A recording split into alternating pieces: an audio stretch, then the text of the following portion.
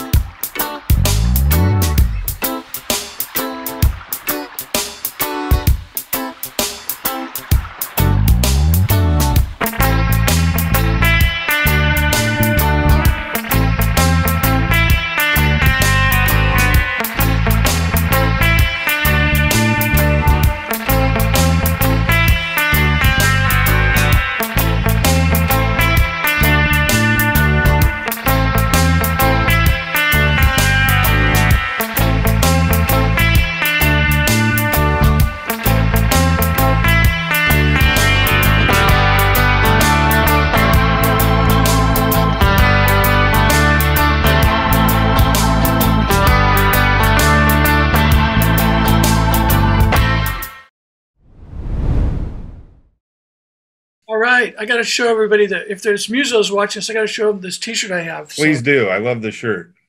Okay. Those are difficult times. Anyway. I can't tell you the last time I played in 13/8. No, I never have. I don't think I played in. Yeah, I played in 5. Can you tap that out for us and count? I think it might be like a 1 2 3 1 2 3 1 2 3 1. Wait, 1 2 3 1 2 3 1 2 3 1 2 1 2 1 2 3 1 2 3. Something like that. Ah, okay. Yeah, that's. I mean, that was one way to do it, I guess. Probably. For all you music theory rhythmic geeks out there, there you go. 13/8. You heard it here.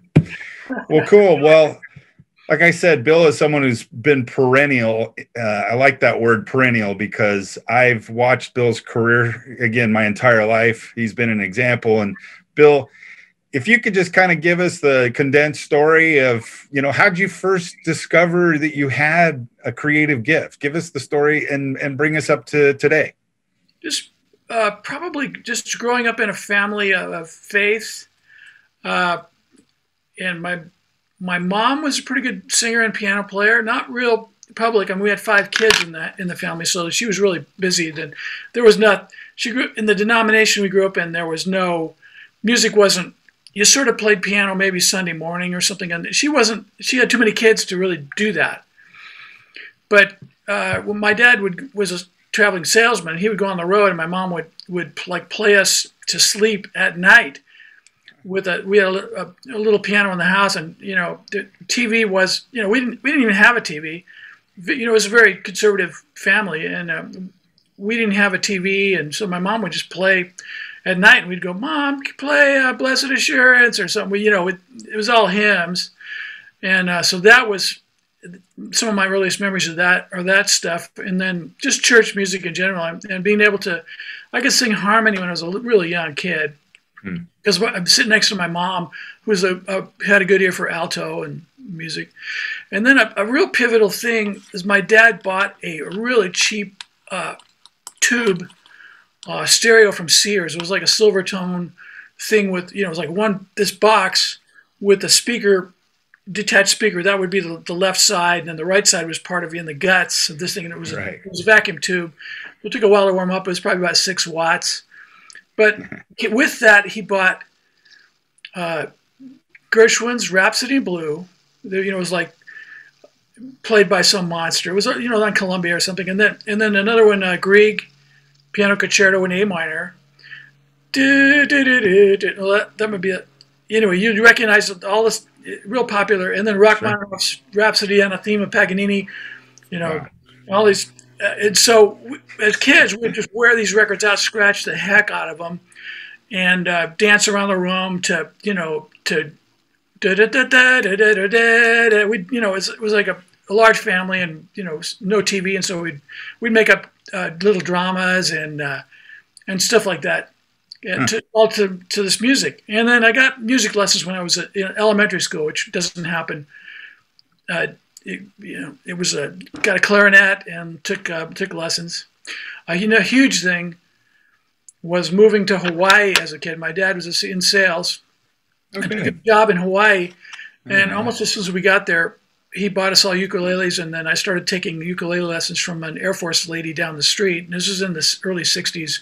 And, Hawaiian radio, once I learned how to play a little bit, I realized I could tune up to the radio, tune the uke to the radio, and then Hawaiian music's very simple. It's there's 2 chords.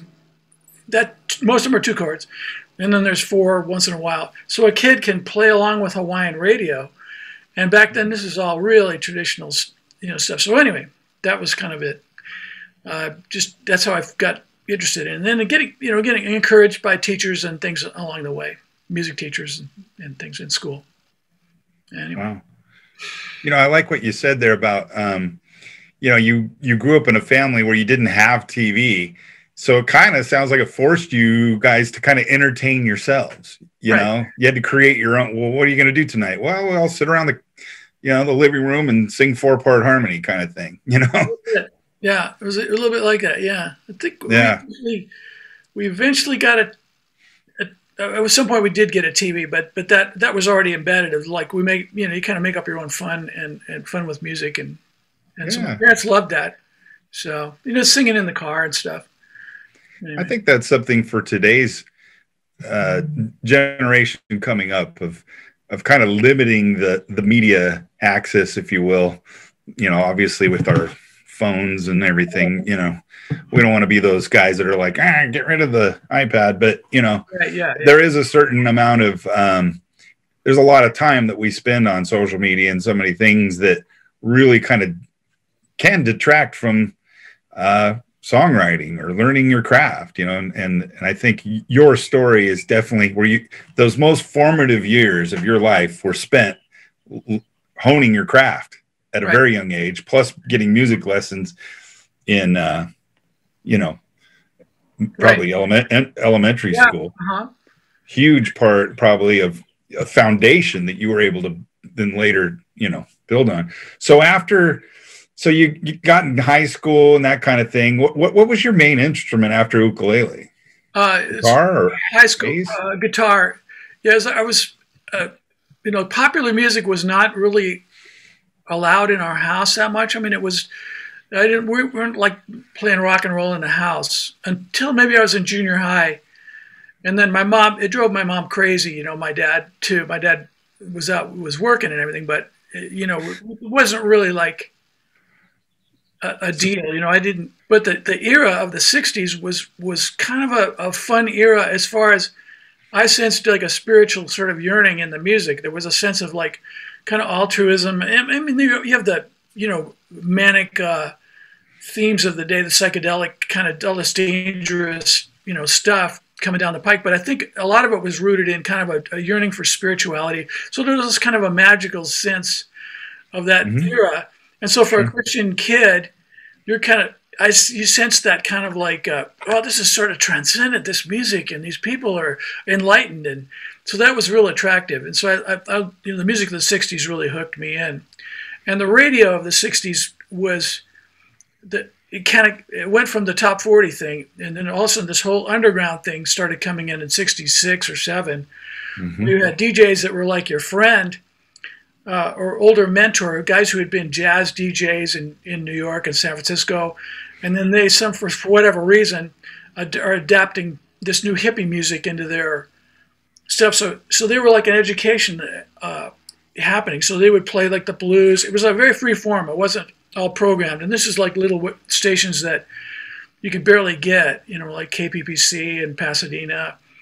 KMET kind of came in later. But there was these college radio stations and things that I would just, if I put my radio up against the window in a certain way, I can pick up Pomona College radio, and then they'd have student programs and interviews with local entertainer or artists and stuff. It was kind of the Wild West a little bit. What were some of your early influences there? You're starting to get some of that. You mentioned like blues and stuff, so you probably have some artists and influences there, right? Yep. It was all. I was really attracted to the early kind of singer-songwriter stuff. Not so much the Beatles. The Beatles were there; they were so huge. But I went to the more of the Simon and Garfunkel and the folk world because it was a little safer to have around the house. I could sneak that in, rather than the Jimi Hendrix records, which I love too. But I wouldn't.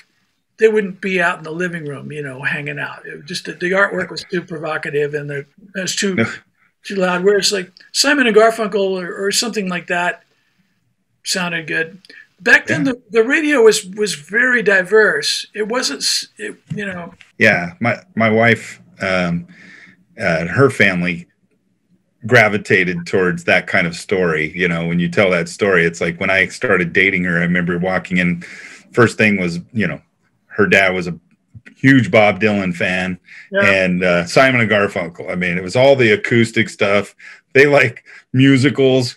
Did you grow up watching musicals, Oklahoma and all that kind of stuff? Only we'd go over and West Side Story. Go play cards at neighbors' houses, and they had all that stuff going constantly. West Side Story was huge. Right. Andy Williams, because the mom would be put it on during, and we'd be playing Monopoly or whatever games. Yeah. At Brent's house. Didn't happen in my house so much. The themes weren't cool to my parents. It was just. Like a West Side Story, they're going, these young punks, and they didn't want to encourage that. But the music is incredible. Sound of Music and all that stuff was always playing. Oh, sure. Anyway. Oh, yeah. So you're an up and coming musician. Again, what was your? I'm trying to get to where you are. You join a band or something? I mean, all of a sudden it's like, hey, I'm going to play with a group of other musicians. How'd that happen? I was just like a solo acoustic guitar practicer in my room. I would learn how to tune the guitar up to the records that I liked, whether it would be Buffalo Springfield or whatever, Aretha Franklin records. I learn how to tune the guitar to that and just practice with that all day. And then I had a music theory class in my senior year of high school, and I met one of my best friends in life, and he was a genius, jazz piano player, jazz guitar player, but he loved everything, R&B, rock and roll. He turned me on to like Ray Charles, R&B. He loved everything, and so he kind of dragged me along and talked me into putting a band together, because I would have never done it on my own. I just wasn't that kind of kid, that there wasn't. I mean, I wouldn't have started a band on my own. I'd gone, gee, I like music. Because I was crazy about music, but I had no idea how do I get in that world. There was a bunch of band guys in my high school, but I didn't play electric guitar or anything. Well, anyway, this friend of mine dragged me into his world, which involved garage bands and forcing me to play bass. I started out as a guitar player, and then he forced me to play bass because I wasn't a good enough guitar player yet. And concurrently, my church hired a youth pastor guy who was a guitar player, but he was from the South, and more like a Marty Robbins. How in Elvis, kind of early Elvis and Marty Robbins kind of, but he was really great singer and great, really good player, could play anything, and on a guitar. But it was all like, please release me, let me go. He could sing. Oh yeah, He's a really great singer. Oh, and anyway. And he was also really on fire. So there was so I was kind of just a church Christian kid, and this youth pastor, for lack of a better term, came in and just dragged me into playing at the church. And my parents were very supportive of that, and bought me a new guitar. It was for $90 a Gibson LGO, solid mahogany thing. It was beautiful. Okay. But like entry level. Yeah. And that got me going into bands and in this whole world. Between those two things. as I've interviewed a number of guests for the show, and of course I've watched a million documentaries on musicians, as you probably have, and I love stories and love reading all those things. And so many successful, creative musicians grew up playing or singing in the church. I mean, you brought up Aretha Franklin, of course, going to Whitney Houston's and these type. So many people that you wouldn't think. They grew up in church, even Hannah Montana or whatever, Miley Cyrus, right? So many, I was watching a podcast with her on Joe Rogan the other day, and she's talking about, singing in church, dad sang in church, that's what you did. I mean, that's where people kind of cut their kids. I mean, who else is going to give kids a shot at playing? There's not like open mic night at the bar, it's usually 21 and up or something, or, you don't see a lot of opportunities for kids, and really one of the few places for young people to get a shot at at least even being in the choir, a lot of church choirs. Were you in choir growing up too? No, not until I was in college. And then that was a really great experience. Of course, there's always school. I mean, did you ever do like marching band or jazz band at school? I should have done all of that. That's one thing, because I went to a high school that had an incredible music program. They had the top band in the state for marching band. Then they had amazing choirs and performance groups that, really, really great. And I had nothing to do with it. It was, I don't know, it was just outside of that. There's just so many different ways. I'm interested how creatives kind of come out of where do they get their initial start, right.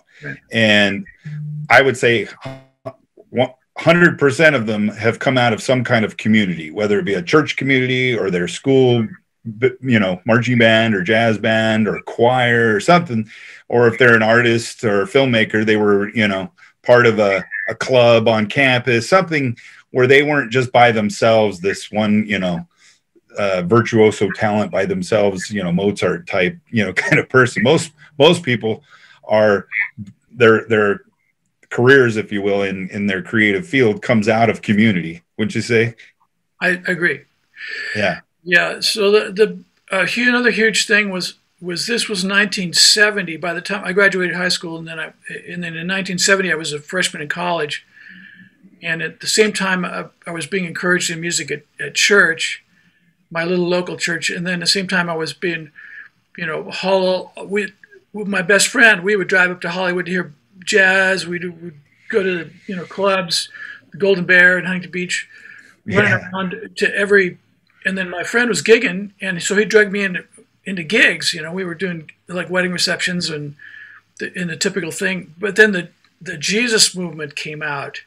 Right. We started in the Calvary Chapel, and my best friend was a pastor's kid who was pretty rebellious, but then you could, he basically knew what was happening. And so we would go to Calvary Chapel and hear the music, and then that was like a template. Oh, that's how you do this. Listen to, and I was totally, I was committed by then. I was kind of going, well, I agree. I totally am on with this. I need to know how to, get connected to this community. And I made a definite concerted effort to insert myself into the community of musicians at Calvary Chapel, Costa Mesa at the time. So there was all these bands, and they were forming every day. And then there was guys that were like these groups like Love Song. They were my older brothers. Yeah. And that they had done stuff that I kind of, they'd been in the army, or they'd played in bars, and they'd taken LSD and been hippies and surfed in Kauai or whatever. And it's the stuff that I thought was cool.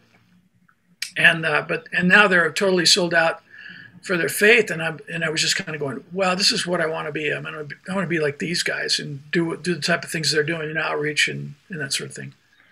Yeah. Well, of course, that's where we connect a little bit. My father, of course, probably knew him back in the day. He was part of, actually played with Love Song for a little bit. He replaced Jay for 3 or 4 months. I went on my first tour as a child, going with my dad, was going to Hawaii with Pastor Chuck Smith and Love Song, Wow. doing a tour of Hawaii. I was like, hey, I like this. Let's keep doing that. I think I had my first opportunity surfing Waikiki on that trip. So anyway, I digress. But I didn't know you were from Hawaii, speaking of. How long did you live in Hawaii? Only 3 years, just junior high. Well, Guy, that explains your surfing chops. We surfed together, of course. I didn't learn how to surf until I was like 48. But anyway, but then that I was, bought the magazine and wore the shirt and all that, so.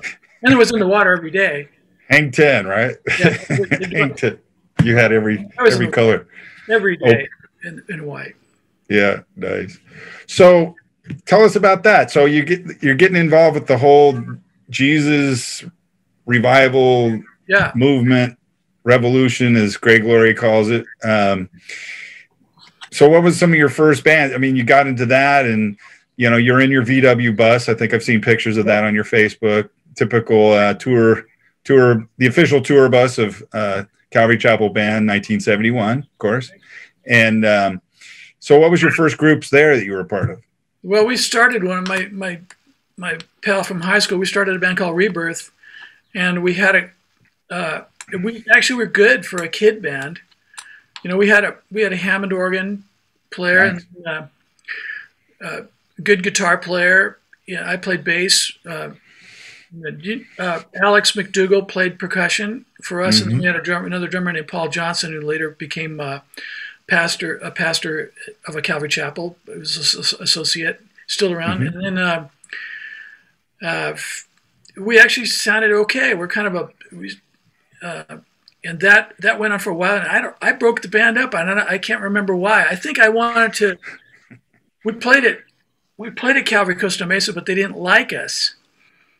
I don't know if this is a reason I broke the band up or not, or maybe I was just being like, how you go through, you're sort of a freak when you first kind of come to faith, and you're sort of a freak, and you kind of figure you're the only totally dedicated person that I'm the only dedicated guy, and these other guys are just I don't know what it was, but I said I don't want to do this anymore. And I think what I wanted to do is be more part of like the Calvary thing, which seemed to be happening, rather than us going around and meeting with ambivalence or rejection or something. We're just too loud, and we were a very tame group, but at the time we were loud. Yeah. So I think that, and I don't know, I just feel like maybe I didn't sense the sense of commitment with everybody else. Maybe I felt like I was truly totally dedicated, and I needed to. But I don't remember. I was 18 years old, and I didn't know what I was doing. But so I started migrating over to Calvary a lot, and started being part of their music ministry stuff. Kind of weaseling my way in, worming my way in to that. Yeah. To the connections I'd made. I met a lot of these guys, Love Song guys, a lot of people in leadership over there, and was trying to get involved as Did you go on staff at the church, or were you getting more involved with Maranatha Music, which was Calvary's label, owned by Calvary Chapel Church at the time? I just played in their band. I played. There was one group I was in for 10 minutes called Country Faith, and it was with Tom Stipe and Chuck Butler and Scott Lockwood. Yep. And it was pretty cool. I mean, they had some good songs, and we did some fun stuff. We got to go to England, and then Tom was later in leadership at the church, and from that, I met Eric Nelson, who was a piano player, songwriter, really brilliant, writer and a player and singer. And so it was kind of that era, the singer-songwriter kind of era, and more the Carole King type, Elton John type era, and he kind of embodied that style, like lyricism and a little bit of pretty good energy, and he was a funny guy, gone to college and it was kind of a college-educated sort of guy. So he was bright and had sort of a sense of, I believe this because he knew a little bit about apologetics, or he was had a very reasoned approach to the faith, which was real attractive to me.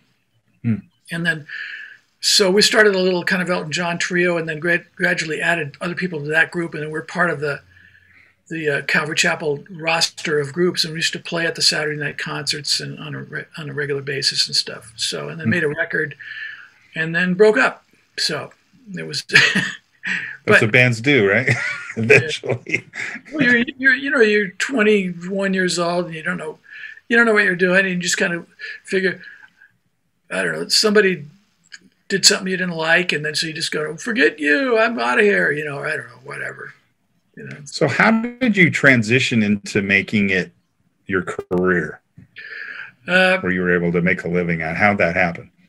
I just did it kind of covertly. I moved to Los Angeles. Well, I was making kind of minimum wage, just playing in Christian bands. I mean, that was like a donation thing, and obviously you never ask for any money. People would just be good to you, and hopefully. And then I moved to Los Angeles because I wanted to be part of there was a little denominational Bible school I wanted to go to, because I felt like I wanted mentoring, in the faith. And then plus there was about 3 other hidden agendas. The other hidden agendas was moved to LA so that I could network in LA and be a player working in LA. Sure. And because that was where the music business was happening. So, and my best friend from high school had gotten married and moved to LA. And so I was living in West Side. I was living over in Culver City, which was pretty near you could get to Hollywood really easy, studios. And then I wanted to leave behind the Orange County, which I perceived to be, okay, that's suburbs. It's not, LA is where it's really happening. So I really wanted to do that. And I ended up playing, after our group broke up, I ended up, working with some songwriters and things like that, and doing some demo sessions at major studios, and getting paid a little bit, and then painting apartments in Santa Monica, scuffling, and then what happened was friends of mine from Calvary Chapel. One friend of mine, Steve Giglio, was a roadie for a band called Souther Hillman Furay Band, which was a band put together by David Geffen for Asylum Records, and it involved J.D. Souther, who was kind of in the Eagles Mafia. He co-wrote some pretty big Eagles hits. Sure. Oh yeah. Part of this kind of LA Mafia, and he was produced Linda Ronstadt, and he was in that Jackson Browne Eagles kind of milieu. And then, in addition to that, then Chris Hillman was the bass player in the Byrds, and he was also in the Flying Burrito Brothers. Burrito Brothers, I loved. And then Richie Furay, who was in Buffalo Springfield and Poco, groups I loved, and good stuff. Adored, and I wanted to be that. I wanted to be those guys. I wanted to be. And Buffalo Springfield with Neil Young and Stephen Stills, and I wanted to be those guys. And I was just learning trying to songwrite and play bass. And my friend Steve Giglio, nicknamed Bugs, got a gig somehow. Somebody got sick or fired, or there was some deal, and ended up going on the road with these guys. And then in the process, well, there was a Christian guitar player named Al Perkins, who is kind of a sort of country rock pioneer. He was in a band with Don Henley of the Eagles from Texas, and then moved out to L.A. and was a session guy. And it was in a group in Stephen Stills and Manassas. He was a steel guitar player in that band, and that was a pretty successful band. And then he was a believer, and so somehow I guess he got my friend Bugs hired to be on the road crew for this new band, the Souther Hillman Furay Band.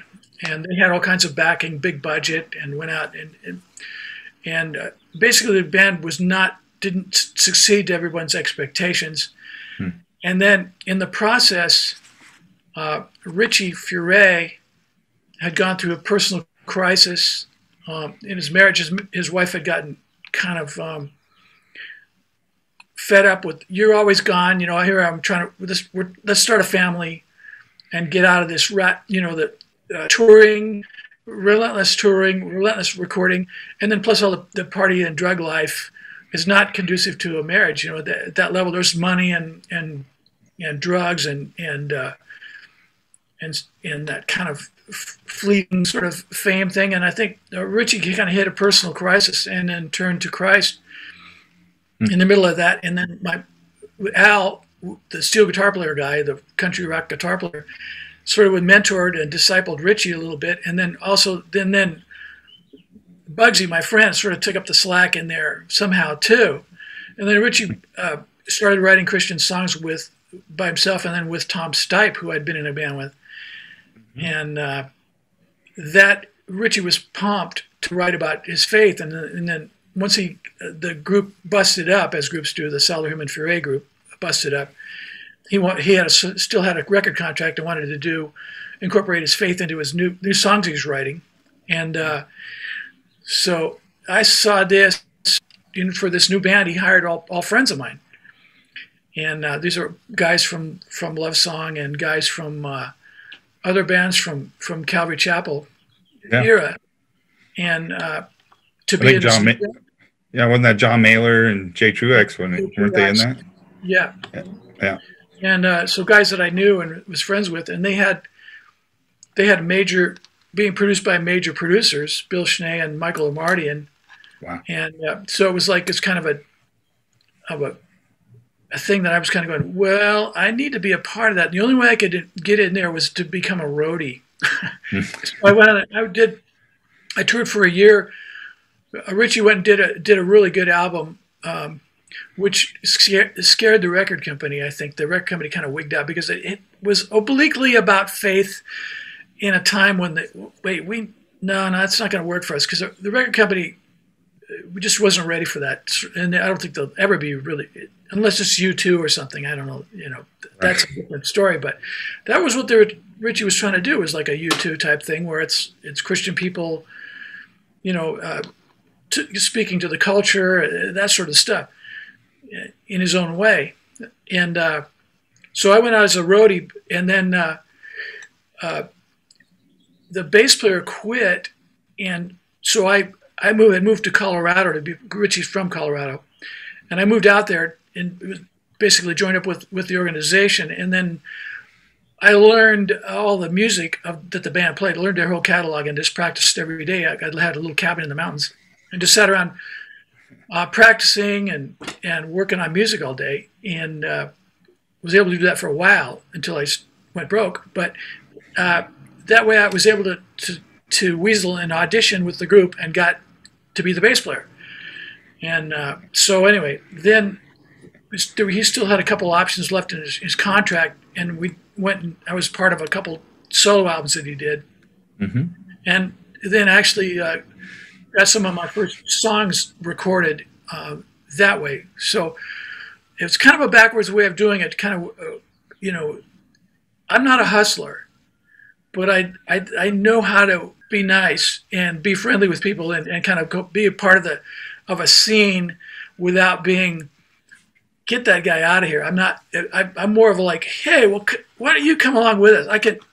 That's, if I have a gift, I sort of like is being part of a team, I think, and just without being, you know, obtrusive and seem like I'm self-serving. Although maybe, you know, your motives are, you're always trying to like, this is happening, how do I get there?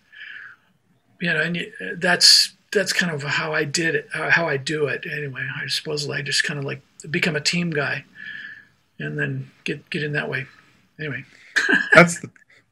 Bill, that's the whole point of this podcast. You just said it in like a minute right there.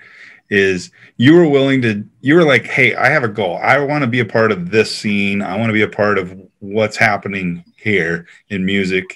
And you're like, hey, I'm willing to be a roadie for a year. You know, I'm willing to go pay my dues, so to speak. And through that, they got to know you as a person. I think that's what I'm hearing you say. Right. They got to know you. My buddy, you know, Leaf, who plays drums for Jeremy Camp right now. He calls it, I've heard him speak a couple times, you know, a bunch of people ask him, you know, if you're watching right now, you don't know who Jeremy Camp is. He's probably one of the largest Christian artists, musicians out there, tours internationally. They just had a big movie they put out. Right. I think it's called I Still Believe. It was on Right. Netflix and everything, Amazon through the pandemic. But anyway, Leaf said, "Hey, I'm just a good hang, you know." And I think that's what you are. You represent, you're a good hang. You know how to hang out and just be a part of what's going on. And inevitably, you know, like you said, in bands, there's always this fluctuation, you know, schedules change, someone's getting married, someone gets sick, you know, you don't ever know. And it's like when that moment opens, you were ready because you were in there practicing, like you said, every day you were in there. You had their whole catalog memorized, yep. Probably on guitar and bass. Yep. And you probably had the background vocal going too, knowing you. And when the opportunity arose, man, it was like, it's the low hanging fruit thing too. It's like, well, the band's looking around going, hey, listen, I don't want to teach somebody the new material. I mean, to sit down and teach a guitarist or a bass player or a harmony. And if you could walk in and you got your parts, they're just going to be like, whoa, because that's money for them, right? Because they're looking at you going, I don't have to spend hours. I mean, they're already exhausted musicians from touring and playing and recording, and that whole deal is just already a lot. I know as a band leader, when I have to replace a member especially from scratch, that's like, such a drag. But someone like yourself comes in, you've got all the pieces, you're a cool guy, easy to work with. You got your gear is ready. It's all tuned up. You got good gear. You fit in with the vibe already. You kind of looking like the rest of the band, you know, you got the style going. And then, you know, you got the talent, you're available. I mean, that's just easy money for the band in a sense, you know. Well, if you've gone through a thing at one point, I worked with Richie on and off for about 5 years, and we've had bands, you know, people quit at the last second and oh, well, we got this booked, and so we've got to find new players. And we would audition the world. And inevitably, you end up finding somebody you know. Right. Because they'll have these cattle call. People will get these auditions, and you go through it, and you're just going to go, no, no, no, no. But then you end up with somebody. You always look for people within your community first. For a church, if you're looking for somebody to play at church or something, you bringing somebody in from the outside. It's hard. Yeah. Who you know? I mean, relationship is what you're saying, right? It's like if you're already in a relationship with friends, again, going back to that community thing. It's like, I love that movie, the one Echo in the Canyon, Jacob Dylan did with Buffalo Springfield and all those guys. You know, that whole scene, Mamas and the Papas, Brian Wilson, you know, all that. You know, there's a lot of collaboration, and if somebody needed a player, it was like, oh, you know, Neil's available, Crosby, Stills, Nash, you know, they want to go more rock. Okay, well, let's bring Neil in. You know, I mean, it was just there. You know, had the gear, had the look, had the songs too, talent, reputation, had the whole package. It was just ready. And, you know, instead of doing the cattle call, it's like, if you can get somebody who's just already there, right, you're going to get the gig.